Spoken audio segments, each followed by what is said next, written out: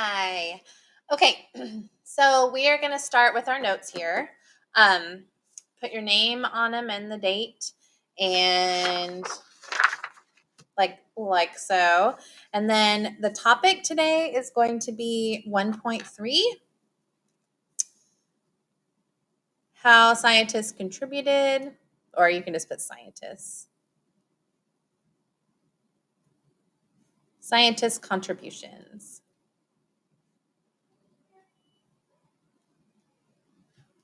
Okay, today the date is on the board. And our essential questions are these right here. Okay, so we don't need to write down the cheek, but we're going to research and evaluate the contributions of scientists, including Ptolemy, Copernicus, Tycho Brahe, Kepler, Galileo, and Newton, as astronomy progressed from a geocentric model to a heliocentric model. Okay, so the essential questions are, why did we change the model? We did not change it, but why did the model change? Okay.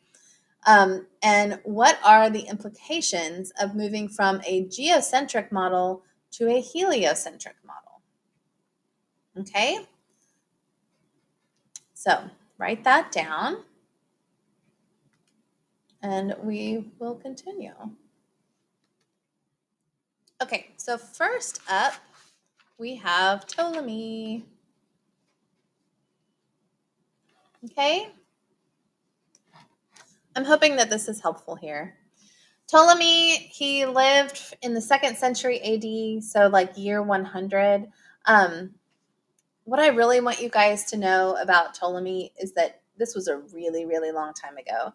Okay, I don't know a whole lot about history, but this is like right after the turn of the millennia. He lived in Alexandria, Egypt.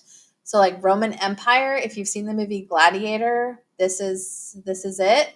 Julius Caesar, just to give you some context, was 44 BC, so not too much before Ptolemy, okay?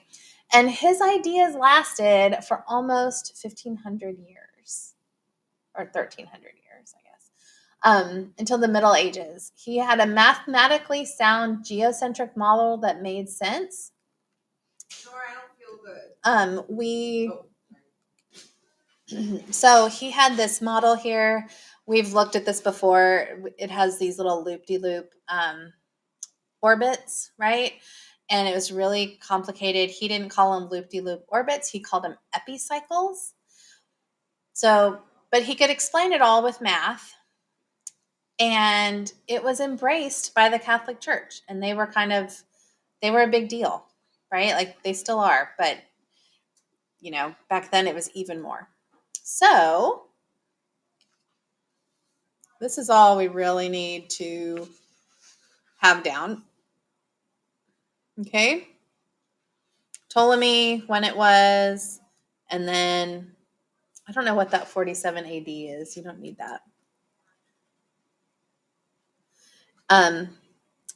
Earth and center, he had the complex epicycles, looped orbits, and we know now that it was inaccurate, but he didn't know that. Okay. All right.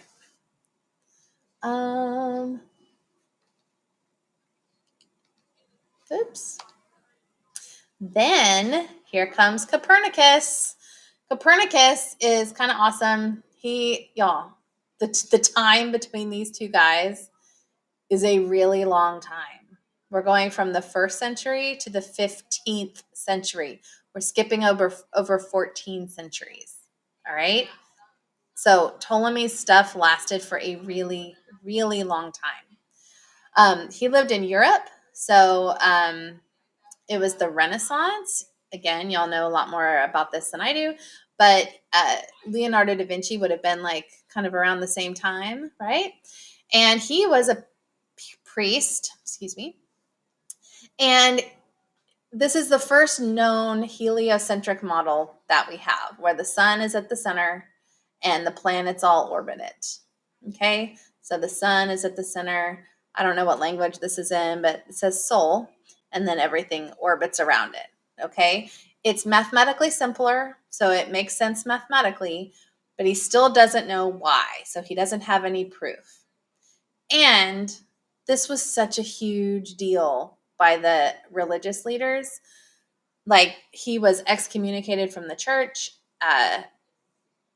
It was a huge deal that he rocked everybody's world with this. Okay, they could not figure out how to make this model where the earth revolves around the sun. They could not make that work with the church, which is kind of silly. They thought that it completely went against everything that was in the Bible. Okay, so that's Copernicus.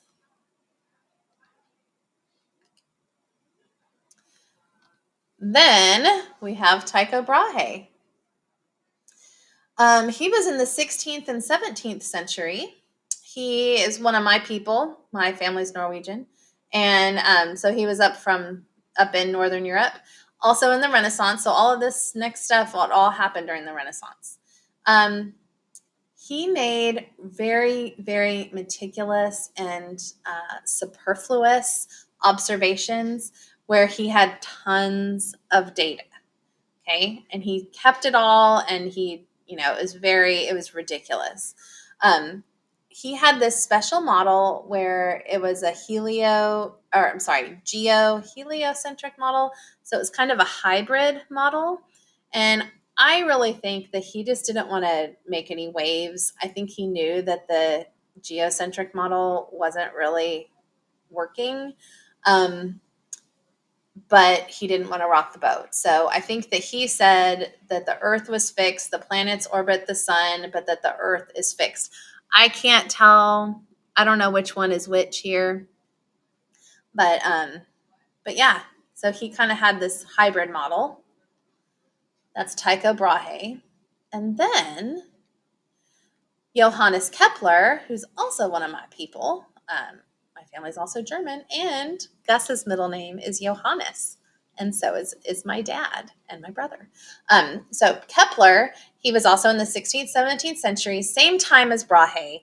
They actually worked together, and I think Brahe died. Well, I know Brahe died earlier than Kepler, and so Kepler got all of his data together and used it and interpreted it, okay, and analyzed it. So he used Brahe's data, and he didn't really make a stance about whether it was heliocentric or geocentric. I think he also didn't really want to rock the boat because they had all seen what had just happened to Copernicus, right? So, but he did say that, in all these models here, like that and that, they're all perfect circles. He said, no, they didn't. Stuff doesn't move in a perfect circle. Like, the planets have to follow elliptical orbits. And he made these 3 laws of planetary motion, which we will use this year. Okay, so that was Johannes Kepler. And then you can kind of see what I have here so far. Whoops. Remember, all of this is going to be on Schoology. I'm sorry. We don't use Schoology anymore because we're science. We use Google Classroom. Okay, but this is what I have. Okay, no proof, seriously opposed. So Tycho Brahe, he had this geoheliocentric model, and then we have Johannes Kepler. Okay, all right. Next, we're going to talk about Galileo. One of my favorite songs is called Galileo. I'll have to play it for you guys. Galileo, whenever I hear about Galileo, I always think he was like a really long time ago, but he was not. He was in the 16th and 17th century, a little bit later than Brahe and Kepler. He was Italian, like super Italian. I believe Italy was still part of the Roman Empire. I'm not positive about that, so don't quote me. But he's also from Pisa, and I don't know if y'all have ever been to Pisa, but it's literally like, we all know the Leaning Tower of Pisa. I believe this is a church. Maybe it used to be a university because it said that he went to the university that was there. But Pisa, there's nothing in Pisa, so it must have been at some point, like a huge bustling metropolis. But now it's not. Like people go there to see the tower and take a silly picture, and then they leave. Like it's just a tour bus depot. Okay, but anyway, so he's from Pisa. He didn't invent the telescope, right? He had heard about it, and just from what he heard, he's like, okay, I think I can figure this out. So he improved upon it and he built his own telescope. He has a lot of accomplishments, and we aren't going to talk about all of them because then this would be a class about Galileo. But he is maybe the first person to observe the moons of Jupiter. Okay, can you imagine being the first person to see the moons of Jupiter? He also saw that Venus, you know how when we look at the moon, we see phases, right? Like first quarter, second quarter, full moon. Okay, Venus does the same thing. And he was the first person to see that. You can't see it without a telescope. So, and those two things were evidence that the sun was in the center of the solar system. Okay. I am going to show you some pictures of that. So here, this is through a telescope. This is Jupiter. And then these are Jupiter's moons. And so he could look through here and you can see them actually orbiting Jupiter. Okay. And this is exactly what it looks like. I've only seen it once, but that's it. So you could see that you could see what's happening. And here is his drawing of Venus and its phases, which is pretty awesome. I thought this was a photograph, but somebody built like a software that would look and see what Venus looked like at the exact same time, like when he was looking at it in 1610 and 1611. So, but man, that's pretty darn close, right? Like this guy, I have no doubt that he actually saw this and was like, all right, it must be correct. We're going to watch a video real quick showing us how this proves that the sun is in the center. So just take a little break from writing. Okay, I just want you to watch this video. It is important, so don't skip it.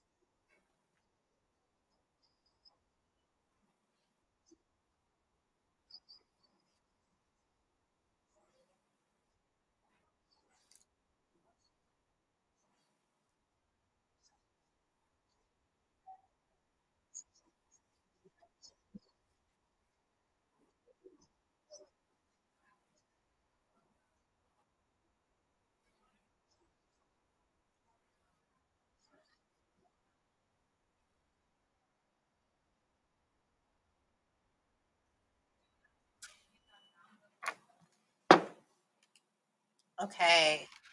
Oops. We don't need to watch it again. Right.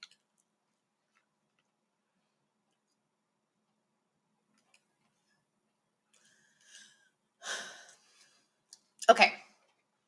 So that's how it proves that the Earth revolves around the sun. Everything revolves around the sun. Then we have Isaac Newton. This should say 17th and 18th century. He didn't live for quite that long, y'all. I know that you know about his laws of motion. They are based on his theory of universal gravitation. So he explained why we have elliptical orbits. Okay, so Kepler is the guy that said that we had elliptical orbits, but then Newton told him why we had elliptical orbits because of gravity. And then he laid the basis for modern physics and astronomy, basically. Okay, so his laws of motion and his formulas and stuff kind of proved why things move the way that they do, and it made it so that we can predict how things are going to move. Okay, then just as an FYI here, this is, you do not have to write this down. I was just this kind of helps me imagine like when this stuff was. So the 1600s was Shakespeare, right? And the Mayflower was 1640. And then the Industrial Revolution was 1700s, which is when Isaac Newton was. But so the Mayflower was before this, which was kind of interesting. So, okay. Now I would like you to summarize. People thought the Earth was the center because, and Galileo's observations proved blank because. Now, I just want to be very clear that you guys are, like, y'all are filling in these blanks, right? You're going to go back and look at your notes. You know, maybe you're going to remember what from that video. Why did people think this? Were they just guessing or being dumb? No. And then how did Galileo prove that that's not what was happening? Okay. All right. Thank you so much. You're the best.